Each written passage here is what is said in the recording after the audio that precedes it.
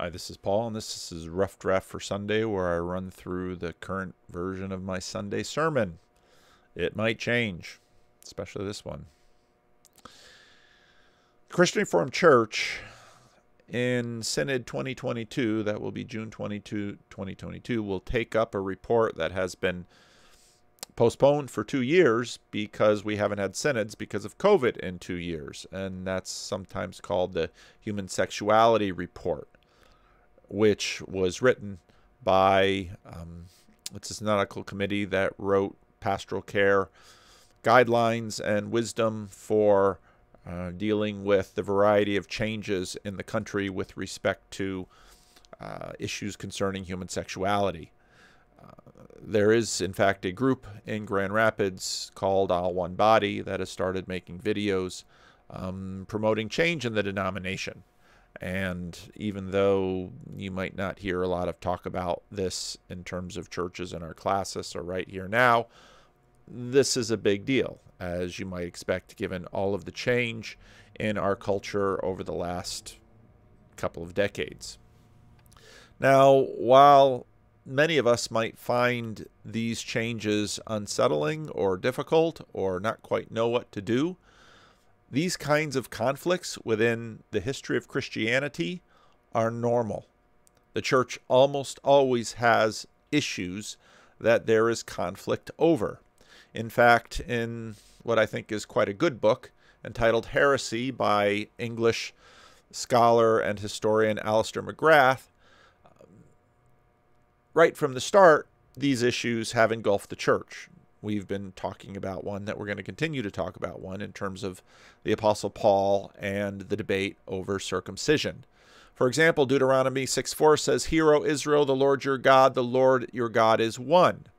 But what to think and do about Jesus of Nazareth, how to regard him. Jesus is Lord was a saying of the early church. What did they mean by that? Well, eventually in succeeding centuries came theological statements regarding the doctrine of the Trinity. Father, Son, and Holy Spirit are God. 3 persons, 1 God. The divinity of Christ. Jesus Christ is fully God and fully man. And the divinity of the Holy Spirit.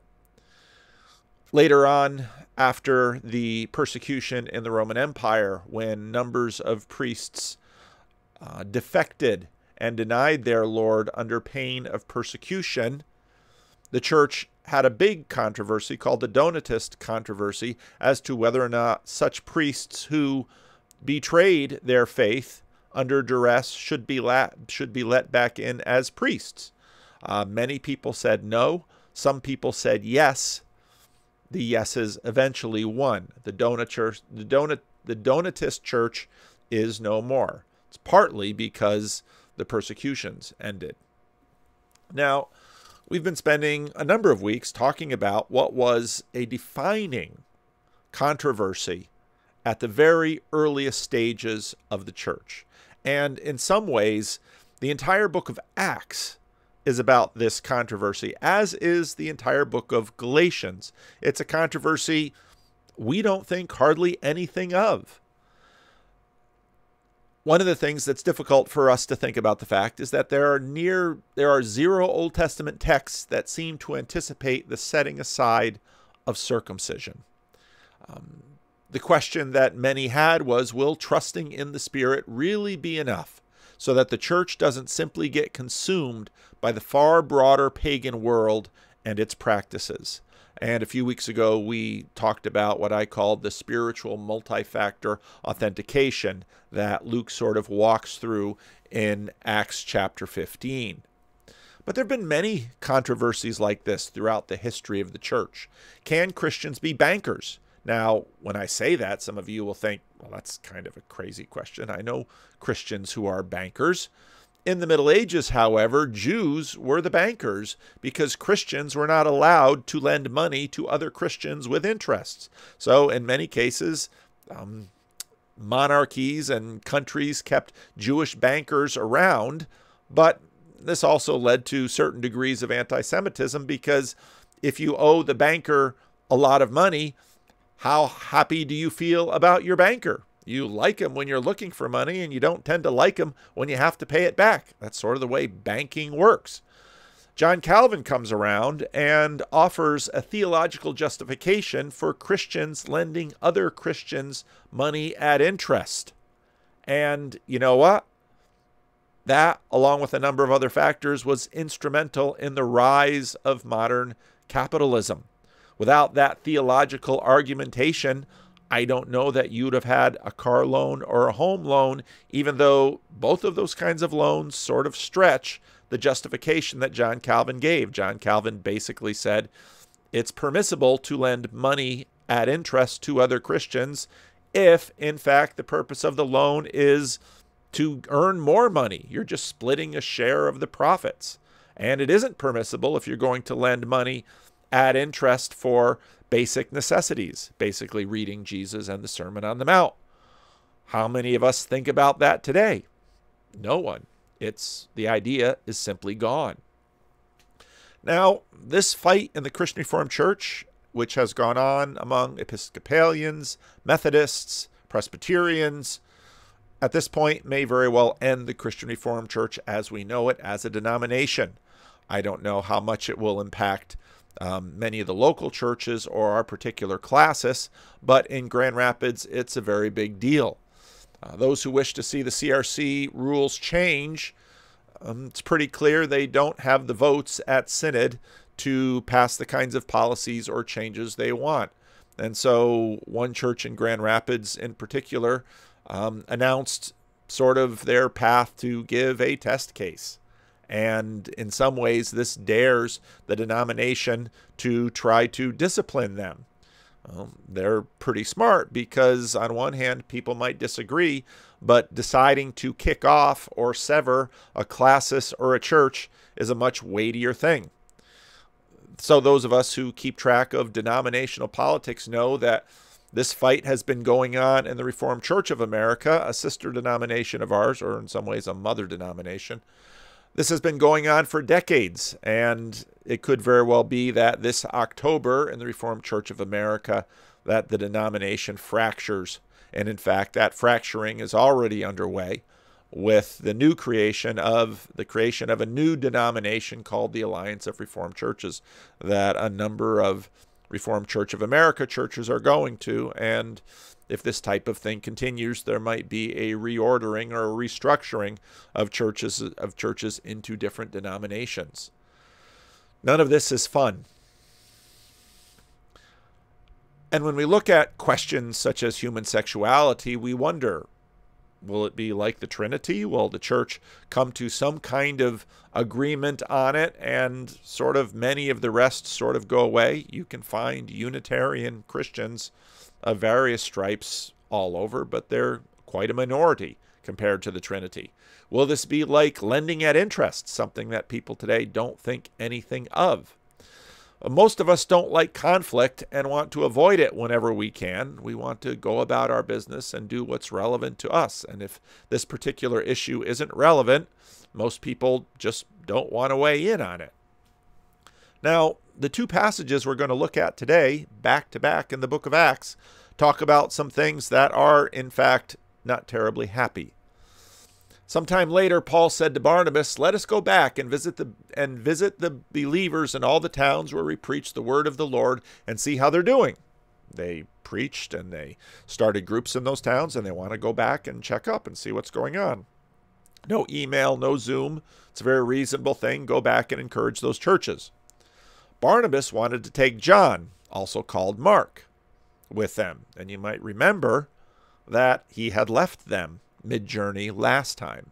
But Paul did not think it wise to take him because he had deserted them in Pamphylia and had not continued with them in the work. Now, not a lot is said about why. Scholars, of course, in the silence have conjectured that it may in fact have been over this issue of circumcision, dietary laws. This was in many ways the big issue that we're going to see when we jump ahead a few chapters in the book of Acts. They had such a sharp disagreement that they parted company. And Paul and Barnabas, who Barnabas looked for Paul when he went to Antioch, Paul and Barnabas went on that missionary journey to Cyprus and then to these places in Asia Minor. Paul and Barnabas then went back to Antioch, and then Paul and Barnabas went to the Jerusalem Council. Barnabas has been an early member of the church and an important leader, and Paul and Barnabas can't agree, and the disagreement is sharp enough that they part. Barnabas took Mark and sailed for Cyprus. Now, one of the things we know is that Barnabas, in fact, was, I believe, a nephew. Or Mark was a nephew of Barnabas. So there was a family tie there. But Paul chose Silas. Silas, we mentioned, he was one of the people that took the letter of the Jerusalem Council up to the church of Antioch and read it there. Paul chose Silas and left, commended by the believers to the grace of the Lord. He went through Syria and Cilicia, strengthening the churches. Now, this is not the story we want to hear. We want to hear a story about Christians coming to agreement, even on something as practical as whether Mark can come or not. But that is, in fact, not what happened. Paul is not one to mince words, as we've seen. To what degree did his personality conflicts with Barnabas? Barnabas was a peacemaker. Paul was not. Why did John Mark abandon them before? We don't know. There's conjecture that Mark was more conservative than Paul. John Mark is a cousin. I'm sorry, not a nephew, a cousin. That's why I write things down. Of Barnabas. John Mark might be the author of the Gospel of Mark and is associated with Peter, who, if we've got all the names right, and this is always kind of a slippery business, in 1 Peter refers to him as my son. So a big help. Later, Paul, in fact, would reconcile with Mark, and that's good news. But was Mark uncomfortable with the fast developments with the Gentiles? Impossible to know. But they didn't see eye to eye, and even just this one little split tells us about the degree of hostility and anger, and a little bit later, we'll read about violence. These kinds of issues are very hot. Paul came to Derbe and then to Lystra, where a disciple named Timothy lived, whose mother was Jewish and a believer, but whose father was Greek. The believer at Lystra and Iconium spoke well of him. Paul wanted to take him along on the journey, so he circumcised him because of the Jews who lived in that area, for they all knew that his father was a Greek. As they traveled from town to town, they delivered the decisions reached by the apostles and the elders in Jerusalem for the people to obey. So the churches were strengthened in faith and grew in number daily. But this whole business with Timothy raises more flags. Now, Timothy will become sort of Paul's right-hand man. He will represent Paul and help with churches when Paul has to go elsewhere. Like John Mark and Peter, Paul will later call Timothy my son. And we have two letters in the New Testament that are 1st and 2nd Timothy. Timothy was uncircumcised. Jews considered heredity going through the mother. Now, if you think about this, it's a pretty savvy move, because almost always the way that you can commit genocide against a people is by killing the men and taking the women and having children with the women, and then basically their line goes out. Well, in some ways, the Jews flipped the script on them and said, well, we're going to consider our identity through the mother. And so Timothy was born of a Jewish mother, but a Greek father, and the father never decided to have the son circumcised. Now, in Greco-Roman culture, fathers had a tremendous amount of power and influence. But after all of this talk about circumcision, why does Paul circumcise Timothy? Well, that's a really good question. A lot of people have wondered. Paul seems to hold that the Jews and the Gentiles, there are two sets of expectations. Paul did not expect Gentiles to first become Jews in order to participate in the workings of God through Israel, through Christ. But Paul did expect Jews to continue to be Jews, even in Christ. And in many ways, this was what a lot of the conflict was about. Paul never imagined that the practices of observant Jews would be set aside for Jews. Because Timothy was a Jew by his mother, it was right for him to be circumcised, according to Paul. Paul in Jerusalem would be a Jew. How was Paul when he was in Antioch? Well, this was something that lingered in the minds of many. Now, this incident and many others set in motion a whole series of incidents. There's a lot of guessing. We don't know exactly when, but somewhere between 47 and 49 AD, Paul and Barnabas split up. Paul's last visit to Jerusalem that we have in the book of Acts is in 59 AD, so somewhere between 10 and 12 years, these two stories are separated. Now we're currently starting Acts chapter 16, and I'm going to read from Acts 21 because it emphasizes the nature of the conflict and just how hot it was. Paul's martyrdom happened in Rome between 65 and 66.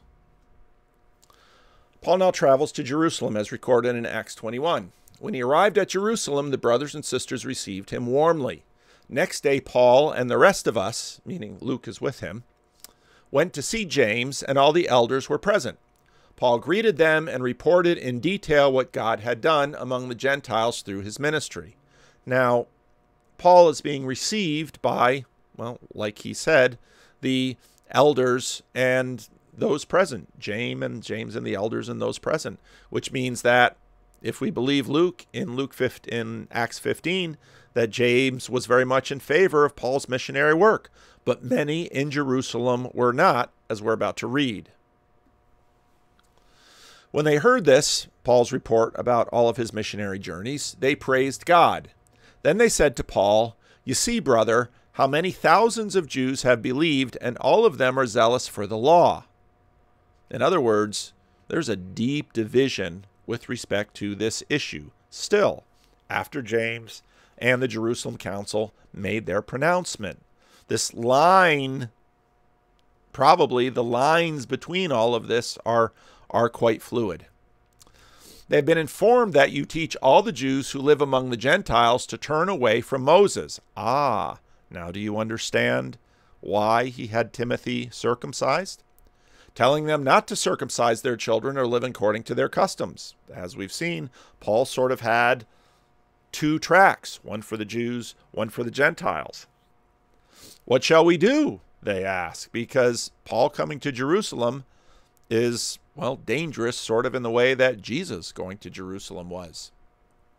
They will certainly hear that you have come, so do what we tell you. So now they're going to give him some advice.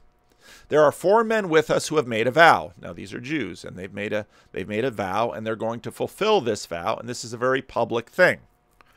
They want Paul to do something to demonstrate to the Jewish believers in Jerusalem and others in Jerusalem that Paul is in fact still understanding and complying with the laws of Moses himself as a Jew.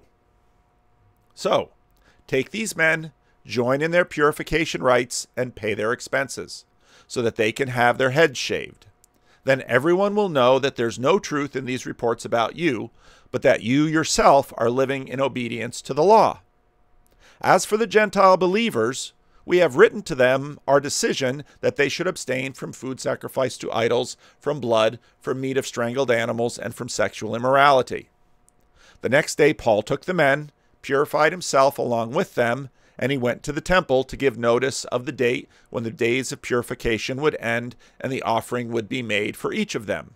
So Paul, now in Jerusalem, is very publicly demonstrating to everyone that he continues to live by the dictates of the Mosaic Code. When the 7 days were nearly over, some Jews from the province of Asia saw Paul at the temple. Now, why is that important? Well, where's the province of Asia? Well, this is where Paul has been ministering. This is where all the fights have happened. And it's quite clear that people are getting around quite well in the Roman Empire, and that rumors are getting around, and they very much have an idea about Paul's reputation. They stirred up the whole crowd and seized him, shouting, "Fellow Israelites, help us! This is the man who teaches everyone everywhere against our people and our law and this place. And besides, he has brought Greeks into the temple and defiled this holy place." This is a very big deal. Now, some of you might remember all the way back to Acts 6 and the story of Stephen. This was the charge against Stephen, where Paul held the coats of those who had accused him. So in other words, Paul had taken a pretty dramatic turn in one direction. So they stirred up the people and the elders and teachers of the law, and they seized Stephen and brought him before the Sanhedrin. They produced false witnesses who testified, "This fellow never stopped speaking against this holy place and against the law. For we have heard him say that this Jesus of Nazareth will destroy this place and change the customs Moses handed down to us." Now you can see quite readily why Paul has been doing what he has been doing. Yet these arguments, these fights, are dividing even people who have been friends and family members. And it's a terribly difficult thing. They had previously seen Trophimus, the Ephesian, in the city, with Paul, and assumed that Paul had brought him into the temple. So, in other words, there was a false report, and they were acting on it. The whole city was aroused, and the people came running from all directions. Seizing Paul, they dragged him from the temple, and immediately the gates were shut. While they were trying to kill him, news reached the commander of the Roman troops that the whole city of Jerusalem was in an uproar. He at once took some soldiers and officers and ran down to the crowd. When the rioters saw the commander and his soldiers, they stopped beating Paul. The commander came up and arrested him and ordered him to be bound with 2 chains. Then he asked who he was and what he had done. Some in the crowd shouted one thing and some another. And since the commander could not get at the truth because of the uproar, he ordered that Paul be taken into the barracks. When Paul reached the steps, the violence of the mob was so great he had to be carried by the soldiers. The crowd that followed kept shouting, "Get rid of him." Now, it's a much longer story, and I'm not going to go into it. You can read it yourself later on if you wish, but I want you to get a sense of just how hot these issues were. And they weren't just hot within the church, they were hot between the church and the Jewish population that was continually trying to figure out how to live as a tiny minority out of step in the larger pagan world. And so these issues were very, very hot. And they led, in this case, to the arresting of Paul. He would, for the most part, remain in one type of imprisonment. We think, we don't really quite know if he was let out at one point, but he, of course, would be killed by Nero, the emperor, and he would die in chains. These are the stakes. This was the conflict.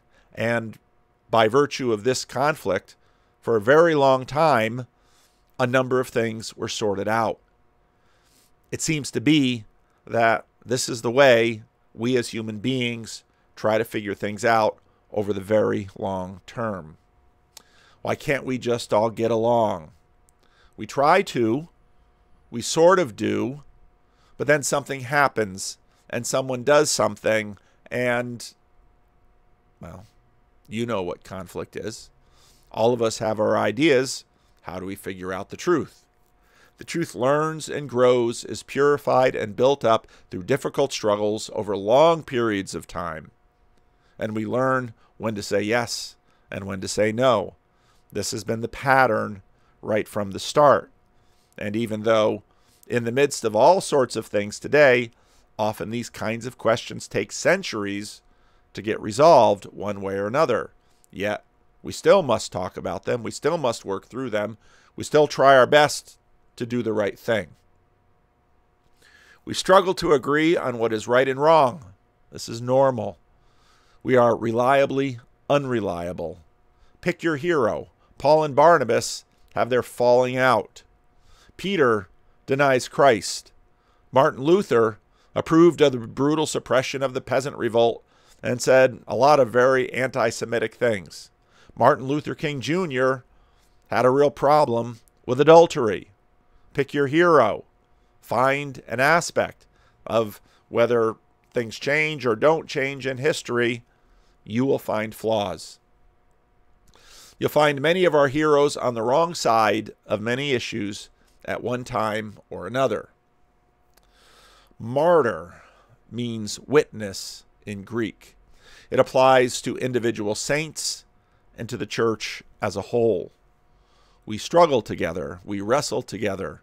We work together. We argue together. Sometimes we divide. Sometimes we split.